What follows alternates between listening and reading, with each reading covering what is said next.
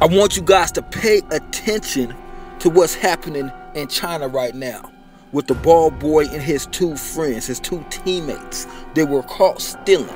But instead of them getting a pass and getting a healthy fine and getting in trouble when they get back here, they're talking about giving these kids 3 to 9 years. Now, every day I'm trying to tell you guys that these people hate us. The Asians hate us. Everybody hates us. Everybody is fornicating with Esau. That's why they come down here. We gave the North Koreans a pass. We gave the Southern Koreans a pass who got their stores in our neighborhood. We give these Japanese a pass to have their stores in our neighborhood. We give these Chinese a pass who opened up nail salons and all this stuff in our neighborhood and rape and rob the neighborhood blind. But as you see, when it's our turn, we don't get no slides. Let me tell you something. If those were some white kids, none of this would happen. And if it wasn't Ball's kid, it wouldn't be so strict. So I don't know what they're trying to do. I think they're trying to get Ball to sacrifice the mom, which they ain't willing to do.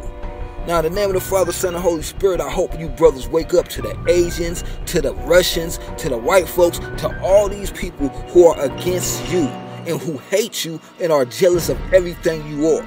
Now, it was wrong for them boys to do that, but anybody that can't see that this was a hazing thing going wrong, they're just idiots. And I'm not doing none of that. That's why you guys stay away from this hazing and all that madness with each other. Don't do nothing these guys are trying to tell you if you're on the team. Tell them to kick rocks.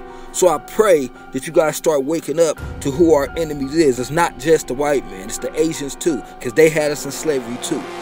Because thou hast had a perpetual hatred and hast shed the blood of the children of Israel by the force of the sword in the time of their calamity and the time that their iniquity had an end. So our iniquity ended and they're still preying on us. I pray these kids wake up.